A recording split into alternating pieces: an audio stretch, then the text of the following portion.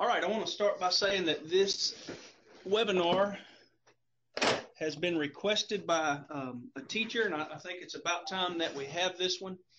Teaching electrical wiring was one of my favorite lessons in the classroom because it's you could literally see the lights come on in your student's face, and even though the material after several years in the classroom is the same material, the students still make it really special. And you can literally walk out of the door and use what you learned right away. You start looking at your switches different in your home. When you turn on the bathroom light every morning, you kind of know what's going on behind the circuit.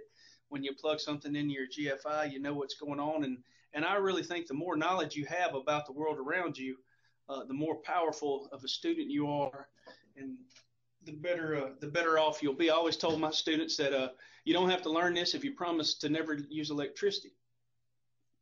I also used to reinforce to my students the money that they could save by doing their own small electrical projects like changing out a switch and a light bulb. So we're going to forego today how electricity is made, how it's created at the power plant, and how it's transformed and traveled over great distances, and how it comes into the home. We're going to forego a lot of that and kind of focus on this drawing of our CDE circuits, and we'll go over kind of how best practices of teaching the material. So when I taught this, I was on block schedule, and from day one, I promised my kids we would do 45 minutes of electrical theory and drawing and 45 minutes of hands-on work from day one, and that's what we did. And as one of the examples of things that we did from day one, we made terminal loops, and the mentors that taught me electrical wiring made me do this as a young teacher at FFA camp when they were telling me how to teach this in my classroom. So we'll go over that really briefly. I've got a set of tools here. This is a pair of multi-purpose wire tool, and we'll go over how to make what we call a terminal loop. So vocabulary and terminology is very important when we talk about electrical wiring. You're basically learning a new vocabulary that changes regionally, but for most practical purposes, most people call this a terminal loop. And you have to bear with me here. I'm using a camera where I can't really see my hands. I'm using my laptop that's laid down on my bare desk, so I don't have direct eye contact with my hands other than through my computer monitor. It's kind of weird. So 3/4 of an inch is the proper amount of length to make the proper terminal loop. 3/4 of an inch of casing taken off of what we call the Romex here. And so whenever you have that, I like to use pliers, needle nose pliers. I like to grab the end of the wire and bend it around, and you know you have a good terminal loop, and this is not a good one. As a teacher, whenever you're grading these sorts of things, you know you got a good one whenever the end of the loop, which is here, matches the end of the Romex, which is here. And this one's a little short, so when it was to go under a connection, say here, you can see that there would be some copper showing. And so we don't want that. We want to teach our kids from day one how to make a proper terminal loop. And one of the reasons this one isn't proper is because it's longer than 3/4 of an inch. And as a great way to measure 3/4 of an inch for kids that are just getting started, it's usually about the distance of your thumbnail from one end to the other. So you can see mine is a little long, and you can't really make a proper terminal loop if the wire is too long. So we're going to cut this one down closer to 3/4 of an inch. And I'll show you some of these tools. Whenever you buy them, they have holes on each side. And one thing guys do with those is actually use it to bend around and make the terminal loop with the pliers. I need to finish this one up. Didn't quite get it all the way around. So here we have a terminal loop where the end of the loop matches the end of the casing, and that one should go underneath the connection fairly well. Terminal loops, I always made my kids make 20 of them, and they had to be perfect and turn it in for a grade. So when we did our first 45 minutes in class, and they were bored of hearing how electricity is made and transported and how travels through conductors and all that sort of electron theory stuff. From day one, we would go into the shop and start making terminal loops. So it's a really good idea to keep a lot of scrap wire around for that first few weeks of class so that you have some material and you're not wasting good wire on making those sorts of things. Next thing students need to learn how to do is making what we call a pigtail. Let me cut another piece of wire here. So consequently, to make a good pigtail, you need at least 3/4 of wire stripped away from the insulation. You need 2 pairs of good linemen. So you need one to hold, and these are lineman pliers. You need one to hold and one to twist with. I'm going to hold with this one and put those wires right beside one another. I'm going to come in with these. I'm going to grab them toward the end, grab the connection toward the end, and I'm going to begin to twist to my right. I tell my kids, if you like to fish and you fish with a pole where you reel with your right hand, it's the same direction that you reel with, except you're twisting your pliers in that direction. So I'm going to twist these about 6 to 7 times.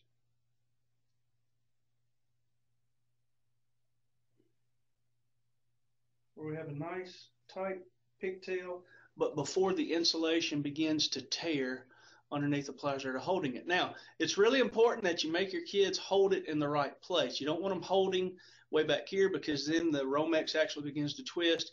You don't want them holding it too close. You don't want to allow them to strip 3 inches of wire to make a pigtail because especially in the CDE, you're going to lose points for not being efficient. And I like to clip off the end. You want the pigtail to be completely hidden by a wire connector. So if I put my wire connector in and twist it, you won't be able to see copper in this area. That's what we're looking for. You want to twist it to the right so that it's going in the same direction as the threads on the wire nut. And I know these are basic rules. These are things that you think are great to add into your teaching as you go along with the drawings and with the wiring of the circuits, but these are really the ABCs of electrical wiring. These are good job skills. These are good things for kids to learn, and it's a great way to engage kids in your shop with hands-on learning from day one of class. I would make kids make 20 of these individually, not as a team. Even though they would work in pairs with only one set of tools, they had to make them individually and turn them in. They cut them off short, put them on your desk, and move on to the next one. So that's another skill that kids need to learn. And once they can do 20 of those, we would advance to the pigtail with a jumper wire included. And this one is a little more difficult. I'll just use these 3 red wires to demonstrate how to make the pigtail with the jumper wire. And we're going to start talking about jumpers today in our circuitry. So this is an important skill for kids to work on early in the semester. So we start again with our 3/4 inch removing of the insulation.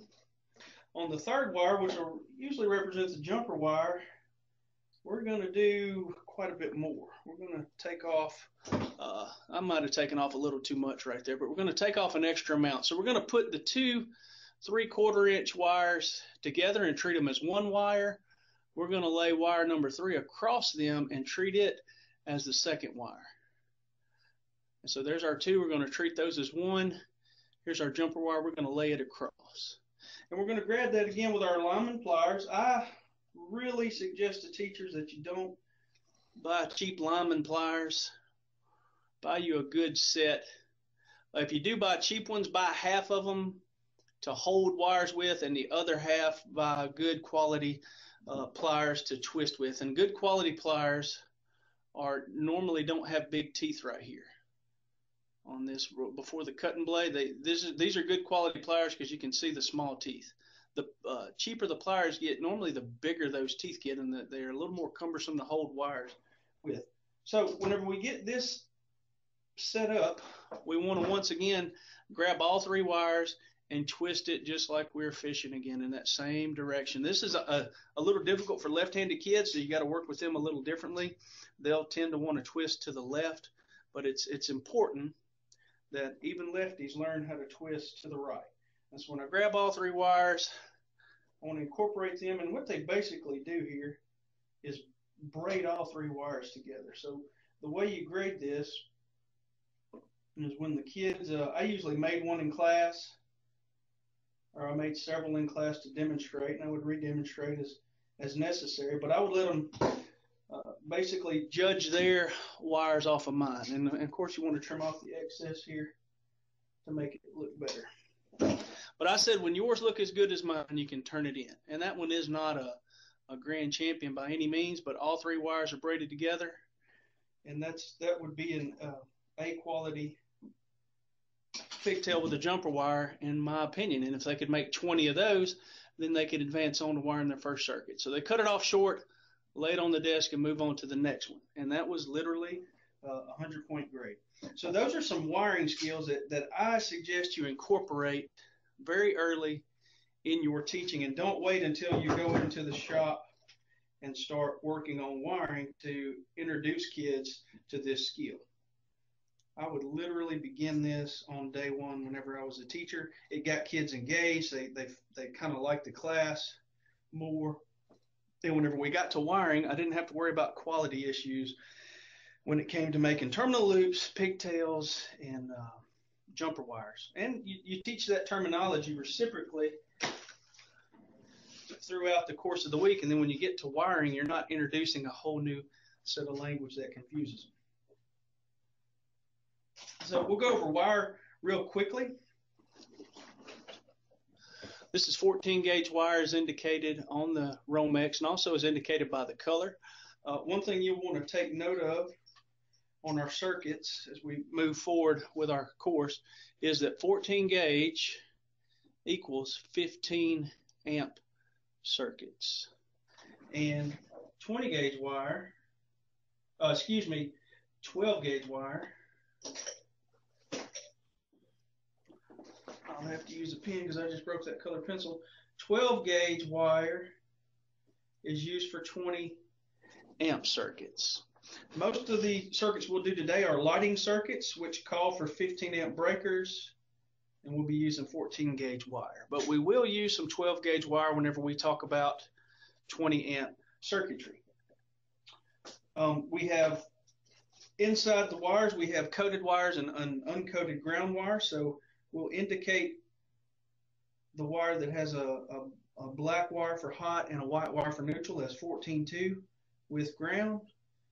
Those that have 3 wires, as this one does, I'll pull all 3 of them out where you can see.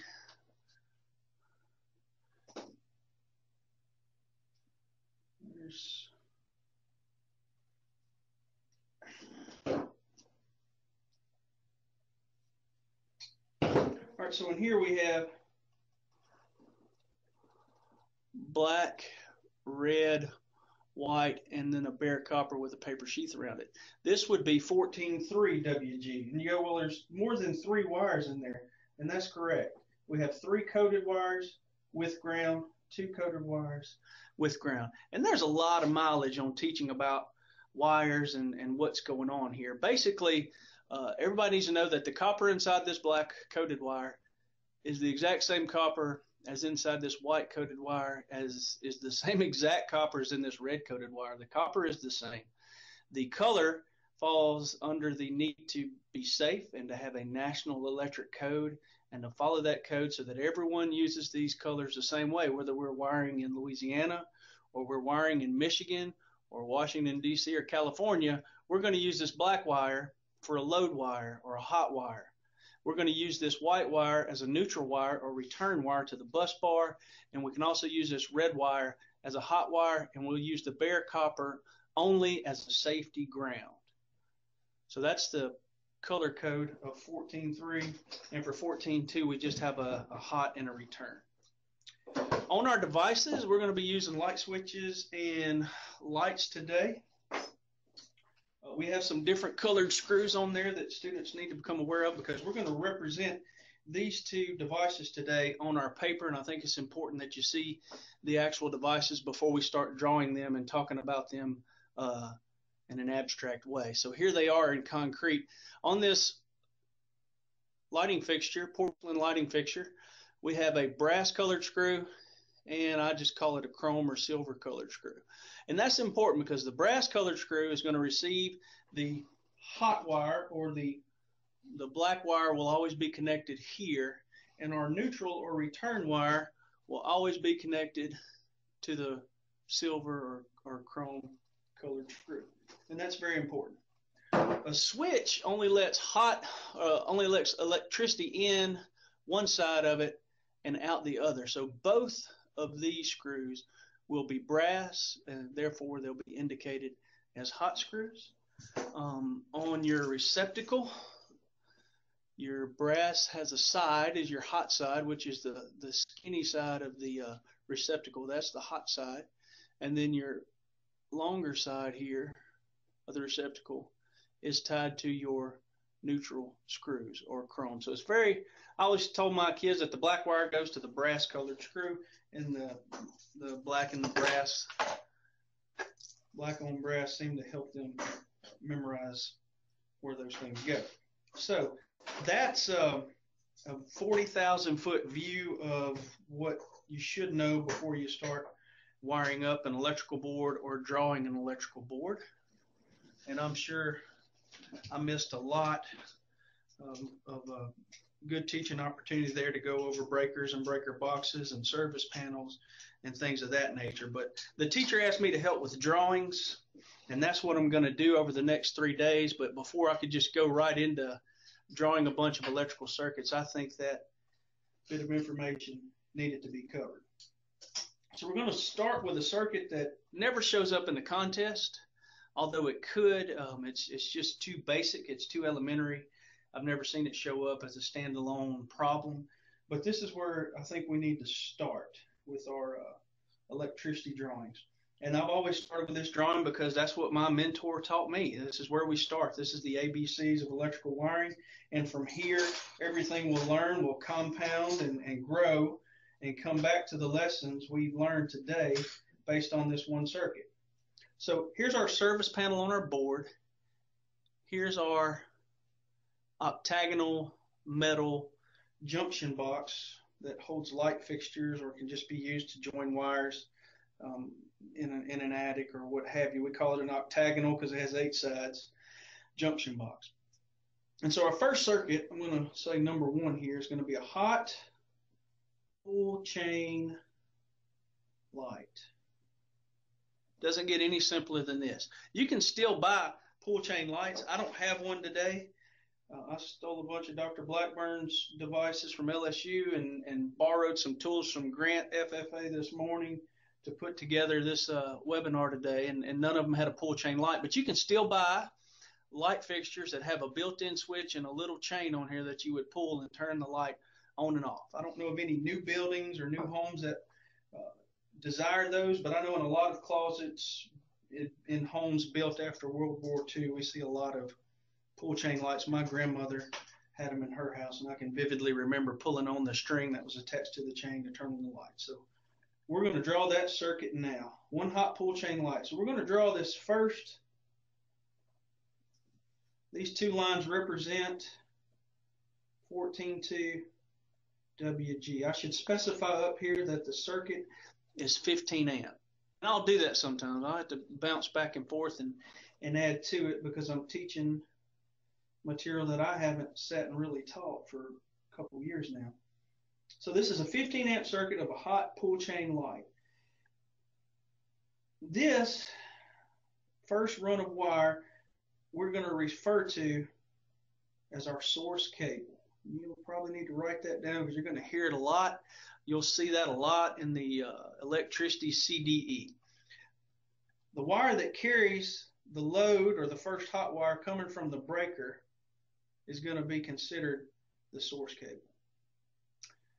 Inside 14.2, we discussed earlier, there's a black wire, and I'm just going to draw these. I'm not going to connect them yet. I'm going to draw them on each end. A white wire, which, since we have white paper, we can't represent a white wire with a white colored pencil, so we've always used blue in the history of our program. And I hope that through this webinar, through this camera, that you guys can see the difference between the blue and the black. And I'll do my best to make sure that I make them separate enough so that you can. And then we're going to draw that bare copper wire with a green colored pencil. So for today, those are the three colors that we'll use. All right, and on the other end of this wire, you'll also have the load, the neutral or the return, and the green. Notice I didn't draw the wires all the way through the Romex, and that's an important thing to know, because it would cover up the 14.2 that we wrote right here, and it's not what you see in the real world. Whenever we run Romex, you only see the colors sticking out of the working end. As this runs through studs and walls and comes up through your boxes that are attached to your studs, you don't see. We don't run individual wires, so you can't see the black wire running through here, or the red wire, or the white wire. So we draw it the same way, and that looks neater for the judges. I have seen kids that actually drew it this way and just drew the wires all the way through the middle early on in my classes, and I would always correct that. I would take points off for that, because that's not the way it should be drawn. It should be drawn with the Romex first, label the Romex, and then draw the wires as they come out of the other end of the cable. This is a 15 amp circuit, so we're going to connect the black wire to the 15 amp breaker. We're going to connect the white wire to the neutral bar, and on its own screw, on its separate screw, we're going to connect the bare copper wire to the neutral bar. And that's really important. We can't connect more than one wire underneath screws. They have to have their own individual screw. I bought a house in the last year that was built in the late 70s, and it had several wires underneath these screws, and we did a home inspection before we bought the house, and the home inspector told us that we need to demand that be changed, and it did. We got a new bus bar put in and got that fixed. So today's code will not allow the sharing of sharing of any wires under a single screw. So make sure you draw it that way as well. This lighting fixture is going to be represented on our paper, and I wrote source cable right in the way of where I need to draw this. I'm going to draw it over here a little bit.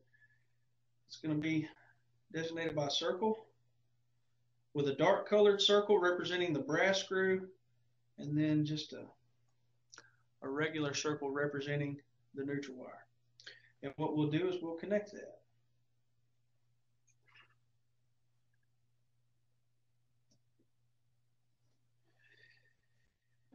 These devices are made of porcelain or plastic, and therefore they do not conduct electricity, so there's nowhere to connect a ground to.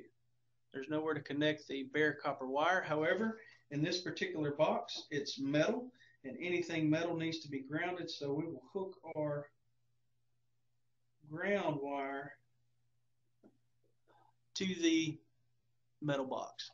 When we run wire circuitry into this round junction box, it'll be made of plastic, and this is actually a typo. I need to take this off of this drawing. We've had it on here for years. There is not a ground screw on this plastic box because it doesn't conduct electricity, and whenever we draw a lighting fixture above this box, there is nowhere to ground to as well. So what we've been doing is we don't cut the bare copper wire off in this circuit. We just leave it in the box, basically unused. And there's a lot of teaching about why we ground and the history of grounding safely. And we're just going to have to bypass that today for the sake of efficiency. The fact I've got the high school class into the webinar for 32 more minutes, we could talk about grounding. I know my mentor, Steve Vines, could give you a lecture on grounding that would take up 3 class periods. And we'll just skip that for now.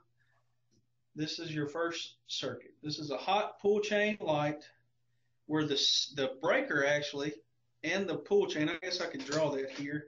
I'll draw a little chain coming off of here, and that'll represent the fact that there's no switch. So the switch would be built into the device, and you could also throw the breaker to shut the switch down. Let's look at the schematic. This is the part that allured me for years, and it's still we don't have a lot of defined symbols, but let me give you mine. So we're always going to start with a source, which is going to be represented by a dot. We're going to go through a breaker, which is represented by the ohm sign, and we'll label that breaker 15 amp in this case. From that schematic, I like to teach my kids to always draw down, and we'll come to why in our next circuit. So I always like to branch down and then go into the light. The light can be represented simply by a circle and an L. And then we will come out of that with a dotted line and represent the return with a dotted line instead of a solid line, which we represent the hot wire with the solid line, and then the dashed line is representing the neutral wire, and then we'll go to ground. So the schematic represents the flow of electricity from the source to the ground. So let's follow that. Electricity comes into this breaker panel from our meter box outside, through our weatherhead, back through the transformer that ties to the main line, that ties to the other substation, that goes all the way back to the power plant. But it comes here as a 110 volt feed. It comes out of this breaker. Whenever the switch is on, the electricity will travel across the filament, and it'll come back through the neutral wire unloaded to this neutral bar, which is connected to a ground cable outside, where the electricity literally goes unloaded to the ground.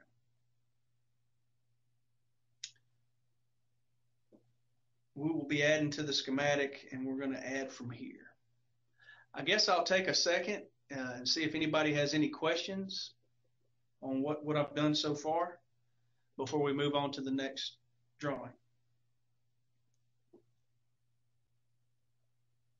All right, hearing none, let's go to the next drawing, which is going to be 2 hot pull chain lights. Let me check my phone here. Hunter King is texting me. All right, 10-4. All right, so Slidell High is good so far. We'll keep moving on. So we're going to add 2 lights. We're going to do 2 pull chain lights, 15 amp breaker, which means we're going to use 14 gauge wire. And now we're going to have 2 lights being fed straight from the breaker. Can't really add on to this drawing, and you'll understand why in a second. We can't just add on a second light. We have to do a whole nother drawing. So as a teacher, I suggest you make about 500 copies of this and have them readily available so that kids can make mistakes and get a fresh copy, because you add all these colors and lines and drawings and start scratching things out, and it can get ugly pretty quick. Just make a big stack. We had a risograph when I was in the classroom, and I would literally go a week before school started, and I'd make 1,000 copies of this diagram and have them in my office. They would usually make the whole year for my class and the CDE. So if we're doing hot pull chain lights, we know we have to go to the light fixtures first. So our source cable is going to go to the first octagonal box.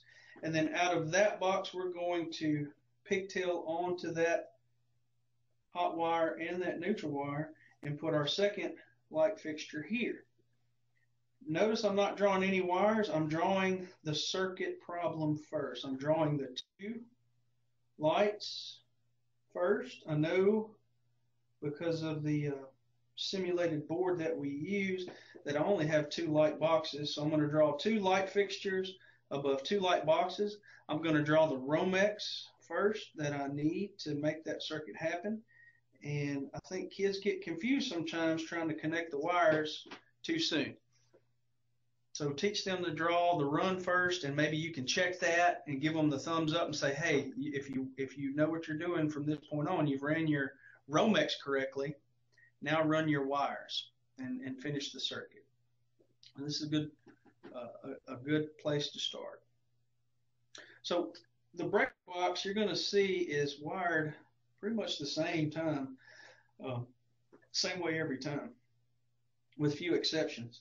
You're going to have a hot wire going to a breaker. You're going to have a neutral wire going to the neutral bar, and then you'll have the ground. And I'd also like to discuss ground. This will be the last circuit where I'm actually going to draw the ground wire, and you'll appreciate this later. Adding this green wire as we start to get into circuits that have a lot going on, this green wire can tend to confuse kids. If you got kids that are advanced, if you got kids that are in the CDE, they're going to have to draw the ground wire. But if you want to differentiate your instruction, if you want to make it to where it's not as confusing for your general students, then we'll eliminate the ground wire. And I did that for years. The only kids that drew grounds were the kids that wanted to compete in the FFA event.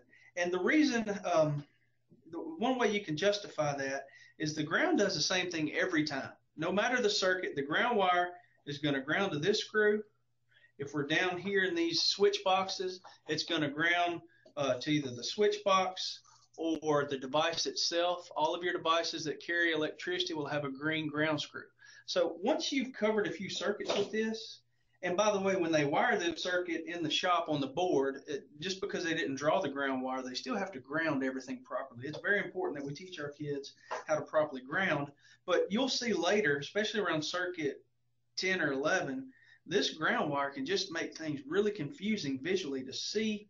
And, we're not making a grand champion electricity CDE competitor out of all our students. So, I taught a lot of students that it just seemed to be better if eventually we got away from drawing the ground, even though we still grounded things on our boards. And that was another bit of advice that my mentor gave me, and that turned out to be good, solid advice from teaching many years and teaching as many as 25 kids at a time this lesson. So now I've got one source, and I've got two devices that need electricity. So I can't just go here and then take the hot wire out of here and put two wires underneath one screw. Remember, that's wrong. We can't do it. And go back to where we learned earlier how to twist three wires together, and we talked about the concept of a jumper wire. We're going to use that concept now. We're going to draw a jumper wire to where we can share electricity to both of these lights in a parallel circuit. And there's a lot of mileage that we'll bypass on parallel and series circuitry. I'll share some things when we get to the schematic on this. So the first thing kids need to learn how to do, when you've got two devices that need electricity, the first thing you got to do with your hot wire is curl it out. Let's just curl it out and leave it there as if we were running this wire in the house. A lot of times we pull wire and there's no sheetrock, there's no devices to wire to, right? So a lot of times we just pull wire, we pull it through the box, strip the Romex off, and leave it hanging for weeks or months until the sheetrock goes up and the device fixtures are picked out, the colors of the light switches are picked out, and then we may hook devices up. We may hook light fixtures up months later. So let's just pretend we're doing that. We're pulling the wire. We know we're going to need that wire to hook up to these two lights later, and we'll just pull it out there and leave it alone. Likewise, we will need our neutral wire for two different neutrals, so we're going to curl it out and leave it alone as well. We can go ahead and draw our ground. We got a ground wire coming out of here and a ground wire coming out of here. We can't tie them together and call that grounded, so we're going to curl that out as well. And we'll connect them, but we're also going to jump them to that screw. So here's that jumper wire we talked about earlier. I got two wires that we could pigtail together. We cut a piece of about 8-inch ground wire, scrap ground wire, and add it to the pigtail, put it underneath the wire nut, and let's see, I'll draw that here. Put it underneath the red wire nut. And so there's our jumper wire concept that we talked about earlier. We're going to do that same thing here. So what I like to do is go, we know there's only two wires or three wires in this Romex. We know there is a ground wire, which we're going to leave hanging in this case because there's nothing to ground to. There's a hot wire and there's a neutral wire. So I'm going to go ahead and hook those up. And where they come out, I'm going to connect here and then run my jumper wire right there. And I'll put that underneath the red wire nut. And I'm going to take my hot wire here, connect it to the source, take a jumper wire and jump it to the light. Put that underneath the red wire nut. And undoubtedly in the classroom you're sitting in right now, above your head are a lot of lights controlled by one switch. Whenever you walk in the room, in my office I have two big ballasts, and when I turn the switch on, both of those ballasts come on. And you probably had the same thing in your classroom where you're sitting at now. This is what's going on inside the junction boxes above your head. We are sharing this source cable, jumping to the light at hand, and moving on to the next light through another bit of Romex. On and on and on until you get to the last one on the line. It'll be the only one that looks like this. So this is a really interesting concept for you to understand moving forward. Whenever you open up a junction box overhead and you see all this going on, you'll make more sense of it. As this course goes on, every circuit we do, we'll do one light and then we'll do two lights. So whenever we add a switch here in a moment, we'll do a switch to a single light, switch to a double light. When we learn three ways in a couple days, we'll do a three-way switch circuit to one light and a three-way switch circuit to two lights, just to reiterate that knowledge of how to use this jumper wire and share. And if you can do it with two lights, you can do it with 200. The process just continues down the line. We only do it with two on our board, but this concept remains consistent all throughout a big build like what's going on overhead. This is how we share that feed. Let's look at it schematically. This is where we can talk terms of series and parallel circuits. So we're going to start with a source again. We're going to go through a breaker. This time it was 15 amp. And we're going to go down. Remember, I said I like for my students to learn that you always kind of make a hockey stick here or an L, and that keeps us from drawing a series circuit. Since we shared feed over here, we're gonna symbolize that with another dot, and that allows us to come out with another solid line for two hot feeds or legs in parallel. And we use the term parallel because they're running parallel with each other, obviously. We will signify the first light with an L, signify the second light with an L, and then over here,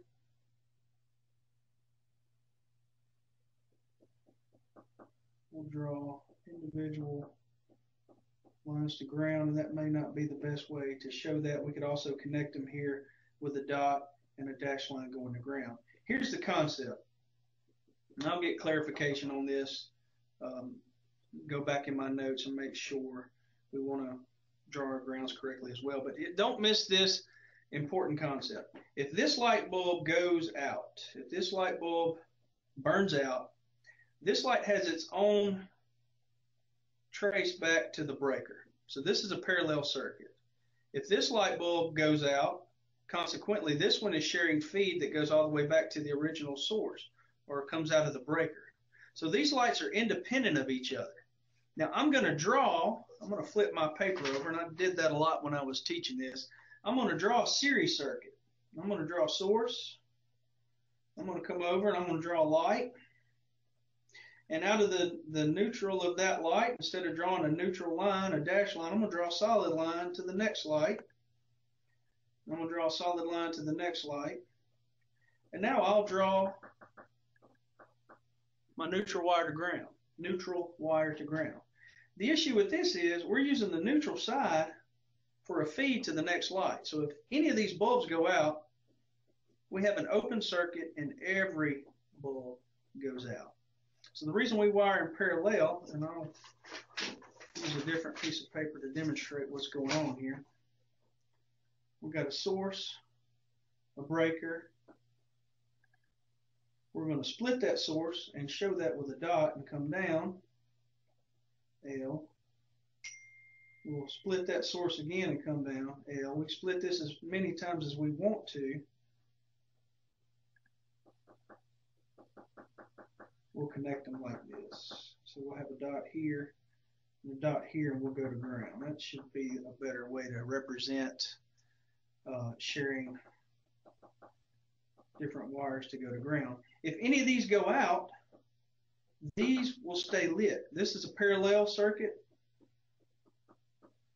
and this is a series circuit. This old series circuit is what we used to see in old-timey Christmas lights. Whenever one bulb went out, you had to find it and change it so that the circuit would come back on. Series circuits is used in a lot of electrical devices, interior circuitry, and that's not the proper term, but electronics. Let's say that. We use a lot of series things with diodes and rectifiers and electronics inside our laptops, well, none of you kids use stereos anymore, but series is used, just not for electrical wiring. Let me check my phone. Hunter was texting me here. Okay. That wasn't Hunter, that was somebody else.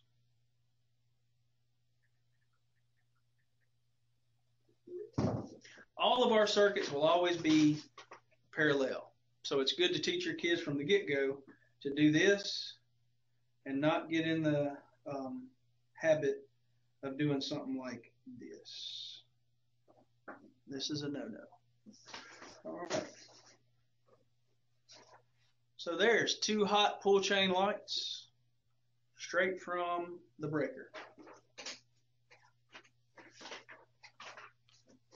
Now, also, whenever we would draw a circuit, we could wire it. So we're talking about it in the abstract.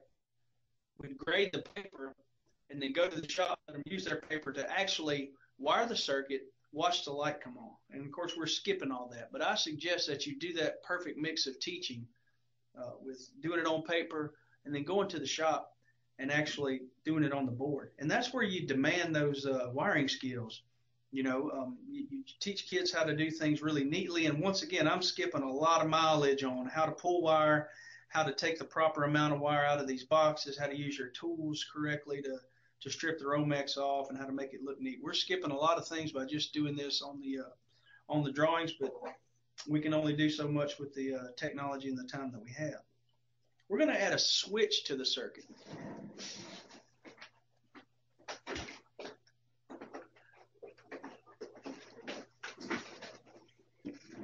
And by adding that switch, we're going to control when the lights come on and off away from the device. Remember, the pull chain light, the switch is actually built in to the light fixture. Now we're going to add a switch, which we all use every day. This is a single pole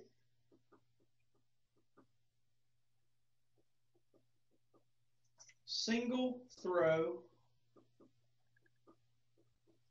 switch. Most of the time we refer to it as a simple switch. So what's going on inside there? Inside here, I want to kind of illustrate that. Inside the single pole, single throw switch, which has on and off, by the way. You have an on and an off, so you know when the pole is thrown, when a circuit is open and when it's closed. So you have this essentially going on inside this switch. Between these 2 hot lugs on the switch, inside them you have an on-off switch that either opens the circuit. This is an open circuit, which is off, by the way. Or you actually flip the switch and the pole closes, and you have this action going on inside the switch.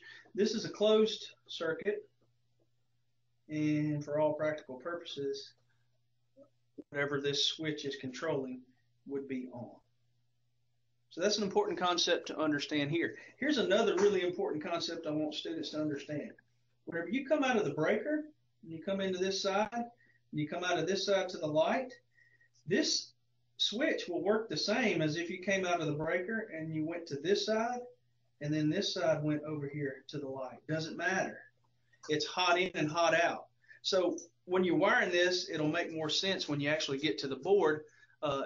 Undoubtedly, your students are going to go, well, which black wire do I hook to this screw? Which one? The one coming from the light or the one coming from the breaker?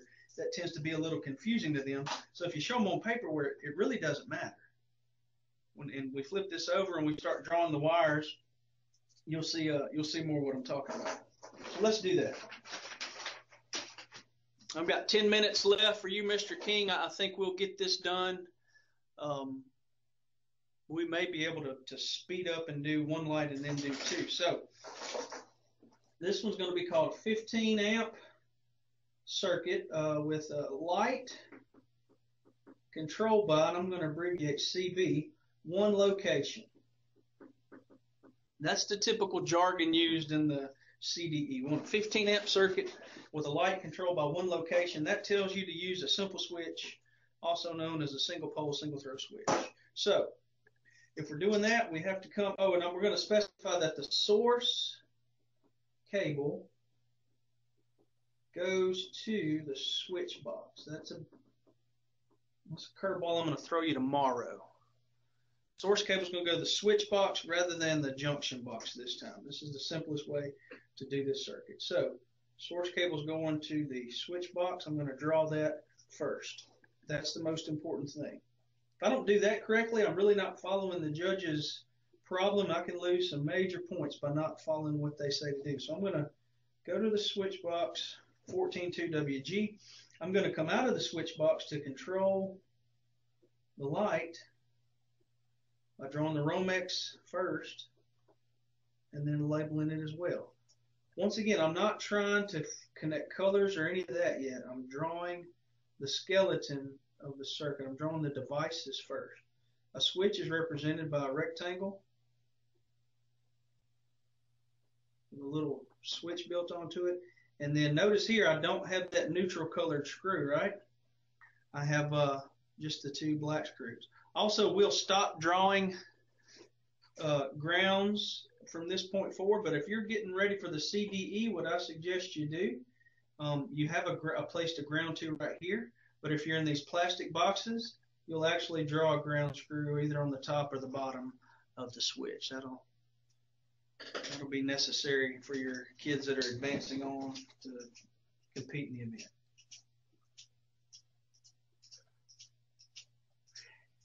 As I was teaching this, I would use an overhead projector or an Elmo, we call it a document camera, and in my classroom, I would draw all of these circuits every year. I would never expect a kid to come into my class and be able to complete this without a lot of help.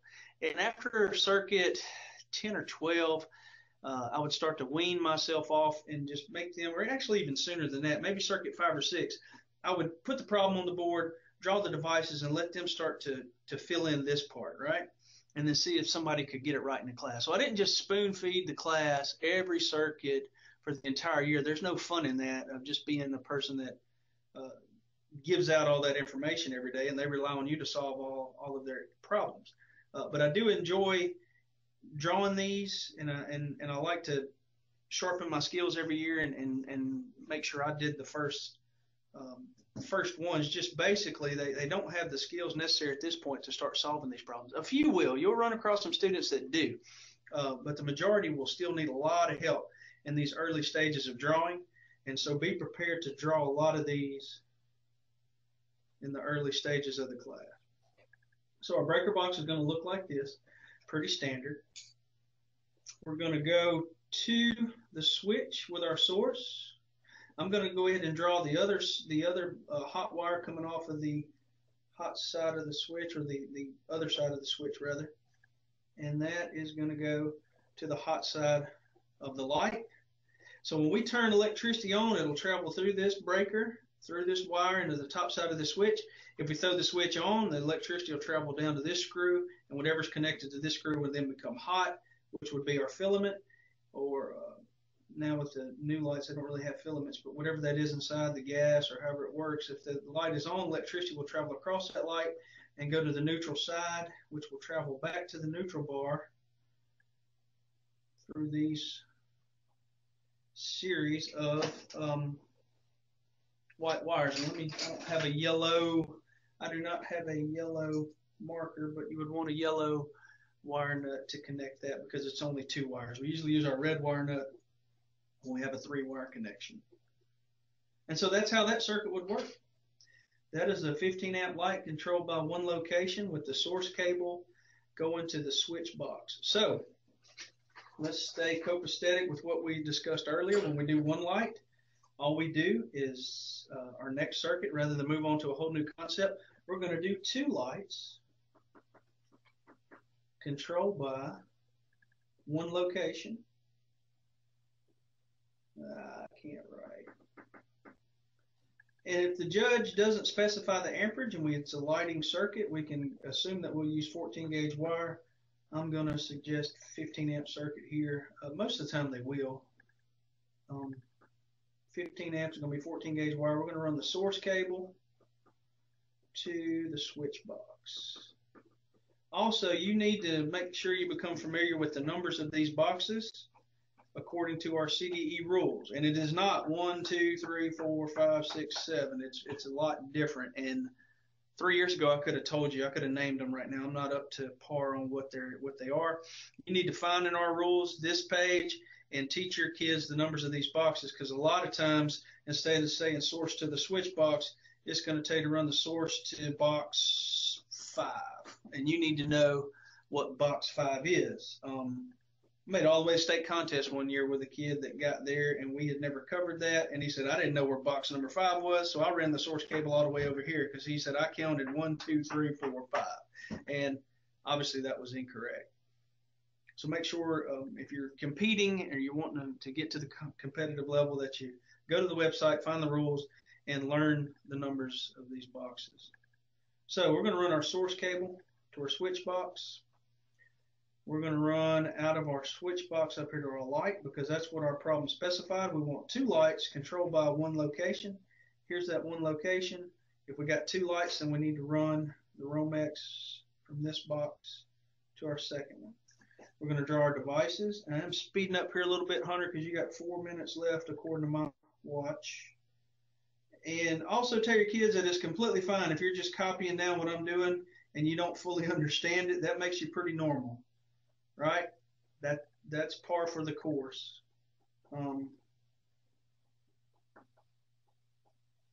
Make sure they keep a folder and keep these in the classroom so that they don't lose them and you don't have to redraw them, and that you keep a library of this stuff around so that eventually it'll click. And that's one of the things I really love about this class. Eventually, with every student at some level, it may be on circuit number 5, it may be circuit number 15, eventually it would click and they would start to pick it up and understand it. And that's why I really, really love teaching this course. So we're going to run our source to, we can run it to this side of the switch or this side. It doesn't matter. It will still work no matter which one we choose. We'll run this one here.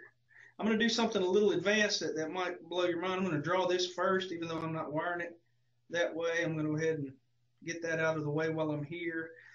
It may be more beneficial for the kids to draw the circuit as the electricity flows from the breaker through here up to here, but I'm going to skip around and just make it work. Since I've got 2 things to light up, I'm going to curl this out. I'm going to catch that feed over here and feed this, and then I'm going to put my jumper wire there. I'm going to do the same thing with my neutral there, and then I'll be electrified there. I'm going to put this under red because it's 3 wire connections. Now let's go to the schematic. I'm going to flip my paper over to draw the schematic a little larger, because my, to be quite honest with you, that's a little bitty box, and I don't have a very sharp colored pencil. So let's do the switch controlling one light first. So we had a source, we have a breaker, and then we go into a switch. So a switch should look like this with the poles inside. We have the source going to that circle. Don't just stop at the box. Go all the way to the circle. It doesn't matter if the switch is open or closed. I'm going to leave it open. You shouldn't lose points for that in the schematic.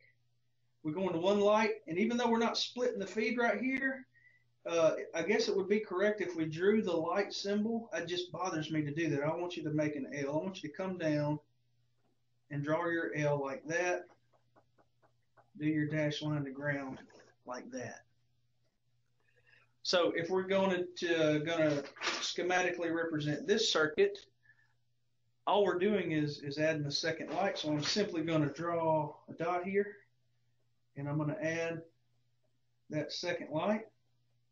And then I'm going to draw that over to here and connect them with a dot as well. So they're sharing neutrals and they're sharing feed from there. And this was a 15 amp breaker. Hunter, I think this is a good stopping point for a group of high school kids. We'll pick up here tomorrow and blow your minds with moving the source cable around. We'll stick with the simple switches. We'll add receptacles and spend another good hour on circuitry tomorrow. We may do 5 or 6 of these. So make sure if you want to keep up and go along with me as I'm going, you'll need those colored pencils and papers to do that. The good thing about this is we recorded the whole thing, and in a couple of days we should have it up on our YouTube channel and on the website. Are there any questions? Joey, if your kids want to hang around, we can go a little further and dive a little deeper into this.